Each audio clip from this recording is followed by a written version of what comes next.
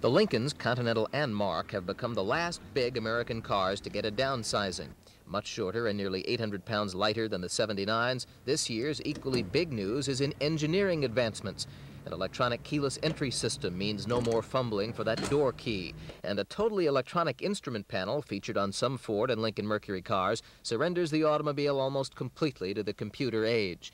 Fuel and speed are seen on a digital readout, and the touch of a button changes miles per hour to kilometers per hour. On the Lincolns, a message center answers a host of questions, including miles per gallon and about anything else you might wonder about during a trip. Fuel efficiency is way up this year in the Lincolns and in the Mercury Cougar.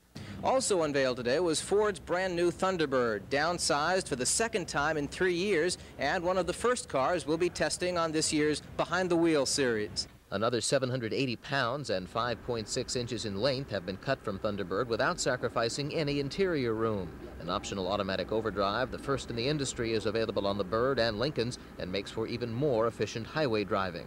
All of these cars, as with those of most manufacturers, will be introduced during the second week of October. Bob Mayer, Channel 4 News.